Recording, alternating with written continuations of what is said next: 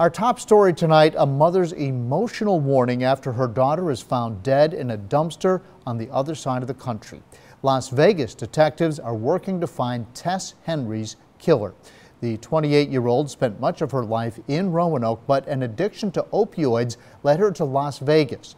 There, she spent weeks in a rehab clinic, but on Mother's Day of this year, she called her mom and said she had walked out and was back on the street.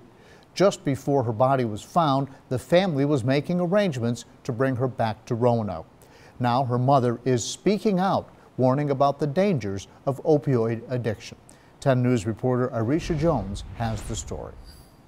Patricia Merriman comforts herself by remembering her daughter at all stages from her young life. And this picture of Tess Henry is one of her favorites. This is one of the pictures that I want to use as at her service in remembrance. Her mother says she was a shining light in the family, but Henry struggled with the opioid addiction for almost 5 years, starting with prescription cough medicine. Merriman says she wanted to get better. And I kept saying, Tess, we just want you home. We want you home. We love you. We want you home. And she would say, I'm coming. Don't worry about me, Mom. I'm coming. Don't worry. Henry went to Las Vegas earlier this year for treatment, but left before she completed the rehab program. On Christmas Eve, her body was found burned in an apartment complex dumpster.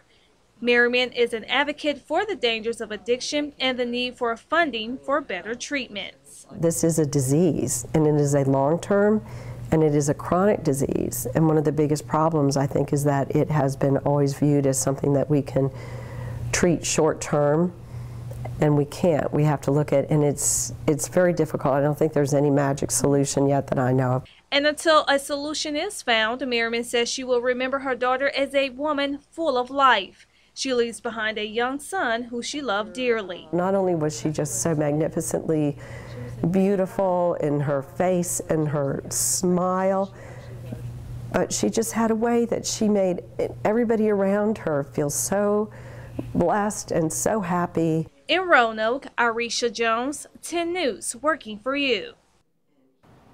Tess Henry was a graduate of Cave Spring High School and attended Virginia Tech and UNC Asheville.